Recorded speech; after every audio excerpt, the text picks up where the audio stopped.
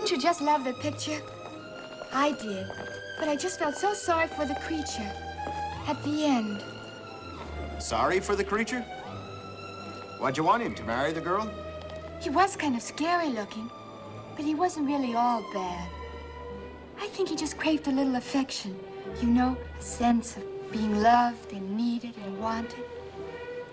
That's a very interesting point of view. Oh, do you feel the breeze from the subway? Isn't it delicious?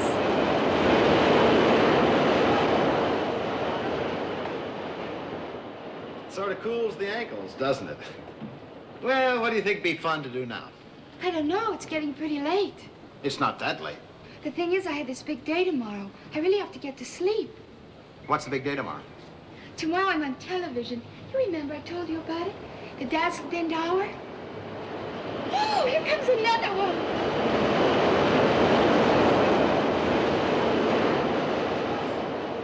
Tell me, Dazzle-Dent toothpaste. It's funny, you know, I don't think I ever tried it. You should. It's excellent toothpaste. Is it? Oh, yes. I use it myself. Oh, then you do recommend it. I mean, off the record, between friends. Definitely. It costs only a few pennies more than ordinary toothpaste, but a recent survey shows that 8 out of 10 oral hygienists... Now you sound like a commercial again. If I believed every commercial I heard.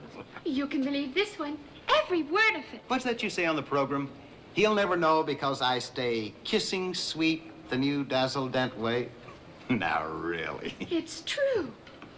I'll prove it to you. Well? My faith in the integrity of American advertising is somewhat restored.